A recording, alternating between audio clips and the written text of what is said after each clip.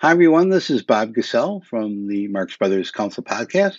I'm here with the inaugural segment of my new show, Bob Nitpicks the Edits in Marx Brothers films, or whatever we're going to call it. We'll call it something else, but that's what I'm calling it right now. Bob Gassell edits the nitpicks, whatever, in Marx Brothers films. So this is the first episode, and today we're going to look at this little gag I saw last night in Monkey Business when it aired on Turner Classic Movies. Now, we've all seen the film a million times, and I've seen it a million times. And one little edit made me smirk. I am a TV editor by trade, so these things tend to stick out for me, maybe more than most people. So why don't we take a look at the scene, and then I'll go through it, what happened, why it was done the way it was, and how I would have edited it. So let's go to the film. Stuff shirt. You know, when he said that to me, you could have knocked me over with a feather. He gives you service. Okay, there it is. A simple gag, not much to it.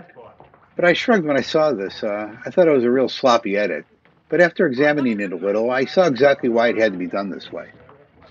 I'm going to play it for you again, and I want you to notice how Harpo pulls the feather back to his body before the cut, and then again after. Now, you might be thinking, that's an easy fix. Why don't they just cut the scene before Harpo pulls his arm back? Well, if you did that, look what happens. You know, when he said that to me, you could have knocked me over with a feather. You miss Groucho falling over. So the cut had to happen when it did. Still, it would have been smoother had Harpo already pulled the feather back somewhat when they cut to him. Here's what that would look like. You know, when he said that to me, you could have knocked me over with a feather. I want to point out one more thing that I noticed. We're going to slow it down, and in a moment, close up on Harpo's hand after he pulls the feather back. He makes a definite flicking motion as if he's throwing something away. I'm going to repeat it a few times. I don't think they were supposed to be wide enough for us to see that there was nothing in his hand. My guess here is that they shot a version where there was going to be no insert shot of Harpo and that he was just supposed to throw the bar on the ground. But perhaps they thought it didn't register what was going on unless you clearly saw Harpo actually pull the bar away from the feather. So it's hitting you over the head, so to speak. So I'm going to play the gag one more time with that variation. This is how I might have edited it.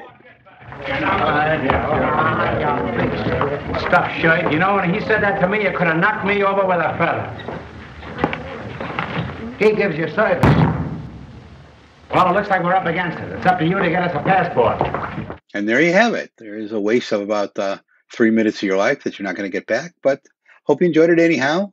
And join us next time on our next episode of Bob criticizes the edits and nitpicks at the edits of the Marx Brothers films. We'll come up with a title by then.